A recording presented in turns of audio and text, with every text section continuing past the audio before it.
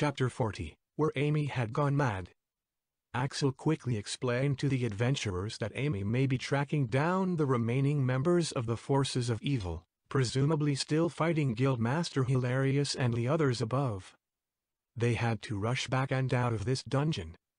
Richard, knocked out, was brought back with a reviver seed Team Blue had with them and was also explained what had happened. He took the news very calmly. Doing the same to Bao had seemed too dangerous and Bao was too heavy for Aaron or anyone else to take him with them up, so, heavy-hearted and in a hurry, they decided to leave him here for now. They left the room and began hurrying back the way they came. Right outside the door that was guarded by the Golurk before, Mo noticed something strange and stopped. At the wall to his left stood a figure, pressing itself against the wall.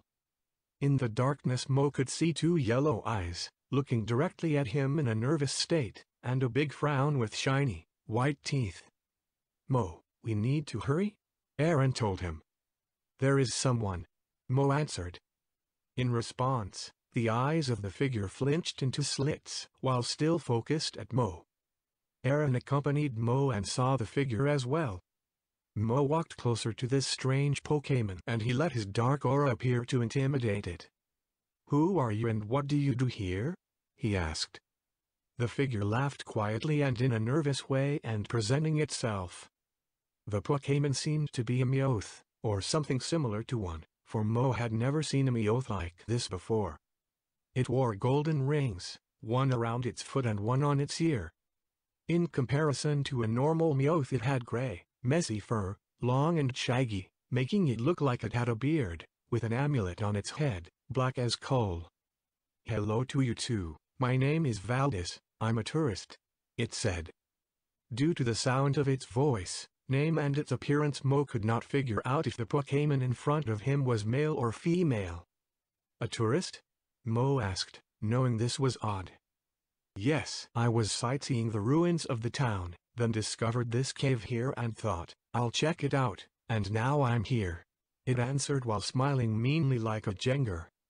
Aaron tilted his head, seeing this Pokémon. "I could swear I have seen you before," he said. The Meowth seemed more nervous than before. "Do you work for the forces of evil?" Mo asked, still with his aura up, but not with glowing eyes. The Meowth took some time. "No, of course not," it answered. "Mo, Aaron, will you hurry?" Ziggy shouted at them from afar. "Doesn't matter," Mo quickly told the feline Pokémon and he and Aaron hurried to the others. The Meowth following them.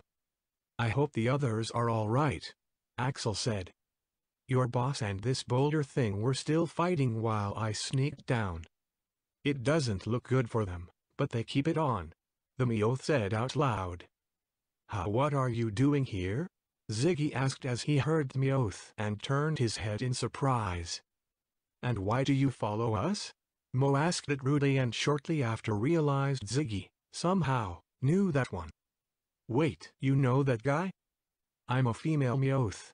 Why do others always think I'm a guy?" the Meowth answered.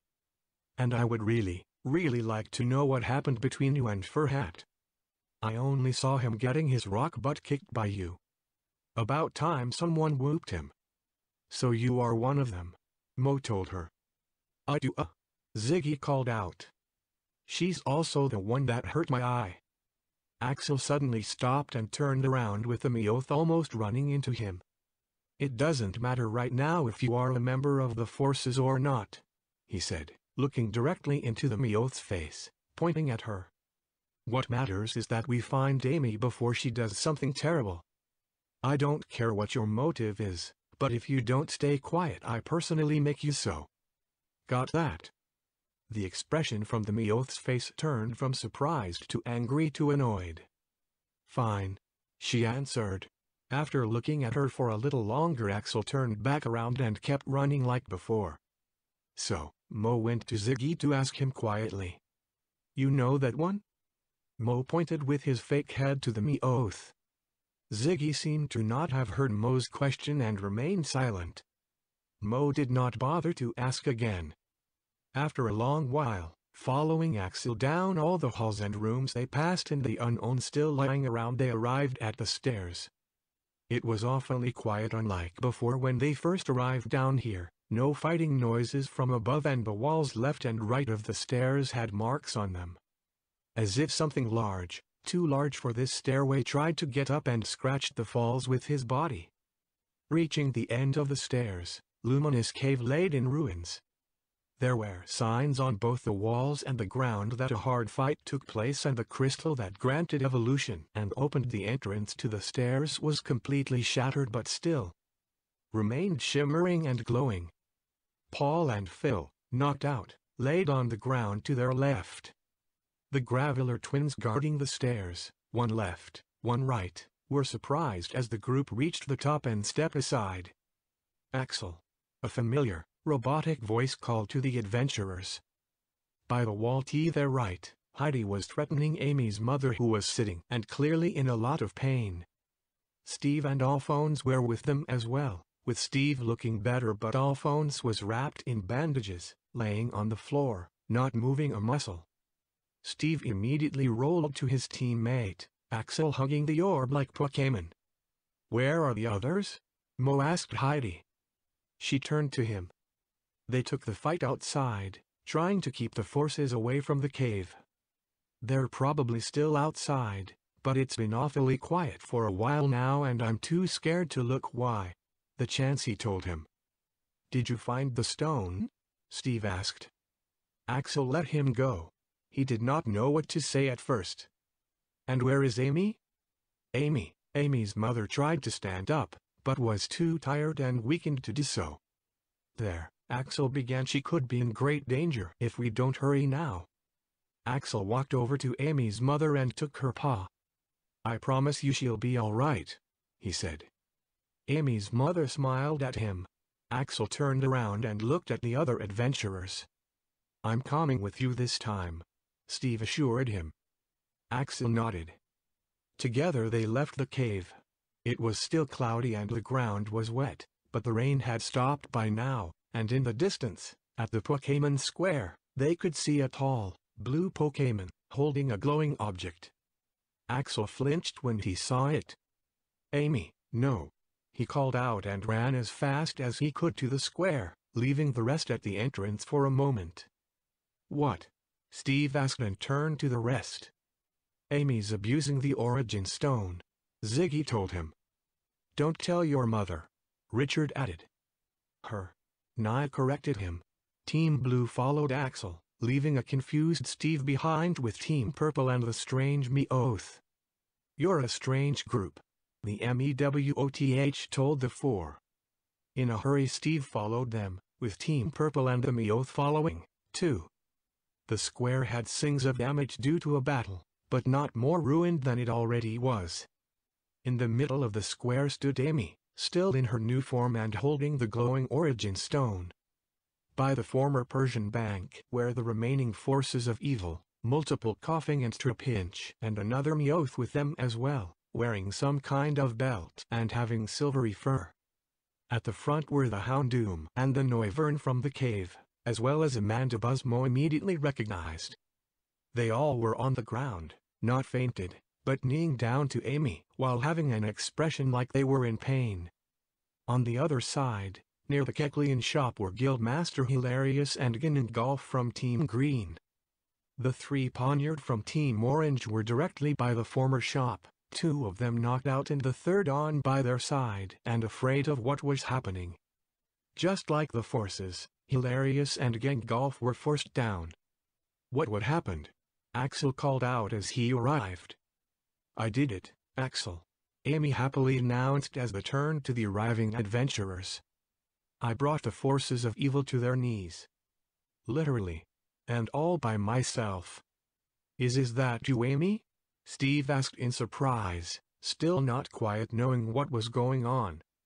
"And the Guildmaster and Ganondorf?" Axel shouted and pointed angrily at the two.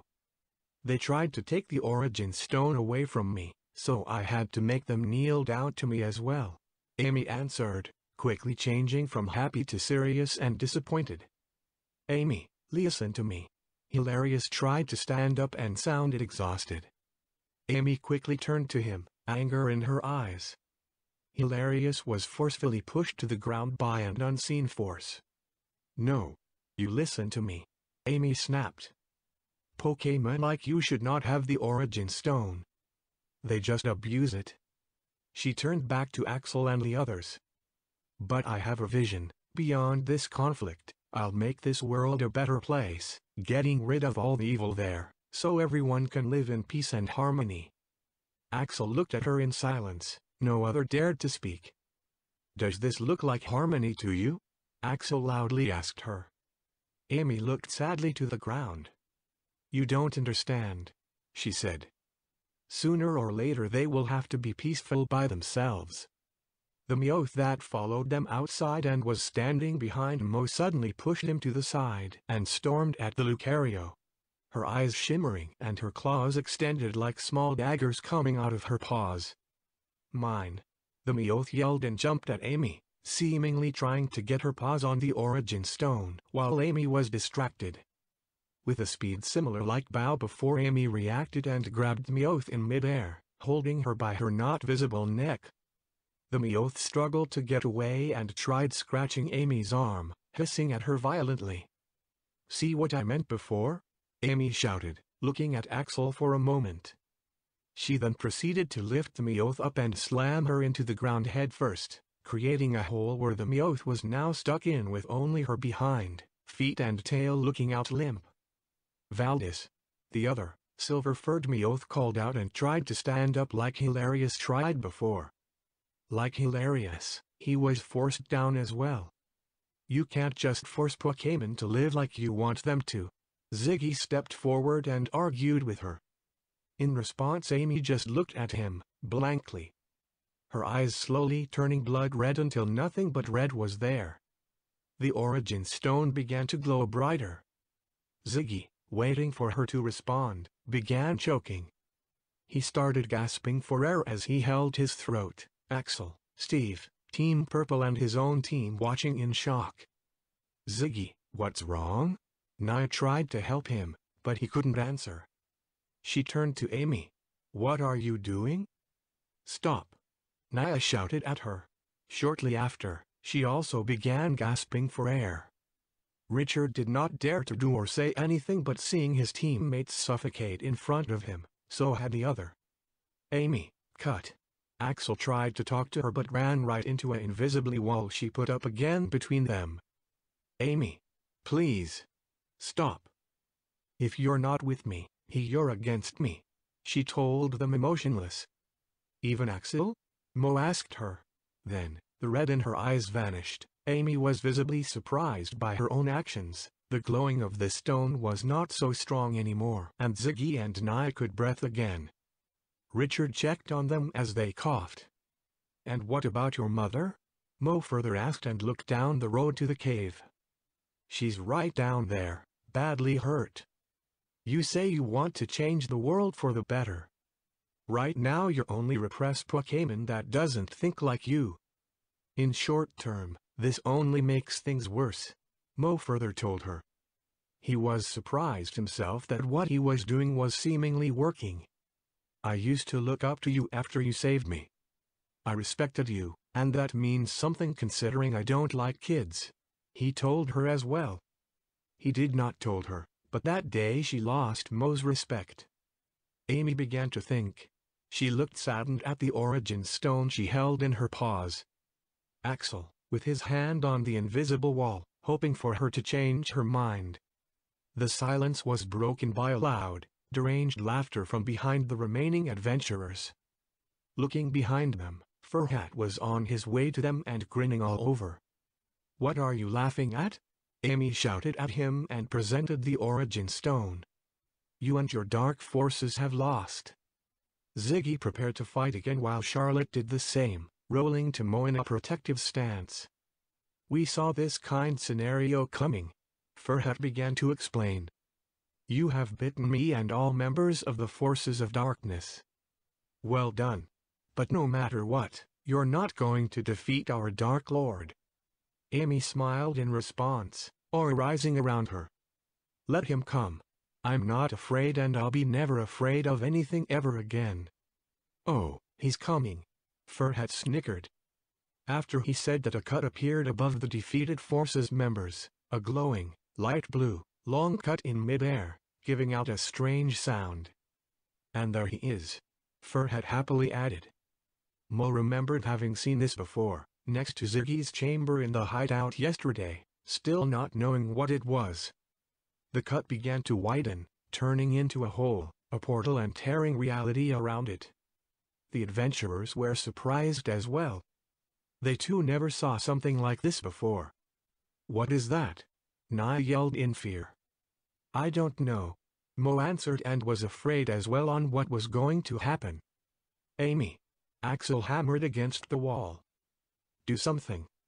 Amy was looking at the hole again, and she smiled sinisterly. Let him come, she said.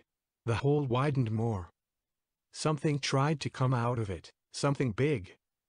Black lightnings started flashing around the hole as two huge black claws, similar like Mo's, reached out and began stretching it even wider. A creature with a body like a crystal in the blackest black Mo had ever seen pushed himself out of the hole.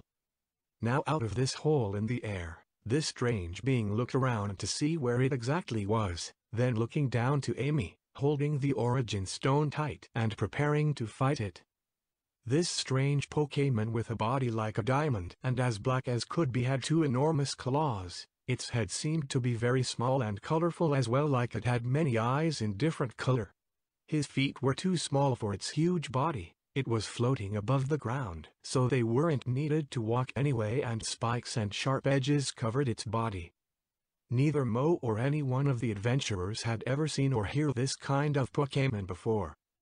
Furhat floated by past the adventurers and greeted it. Welcome back to our world, Master Necrozma.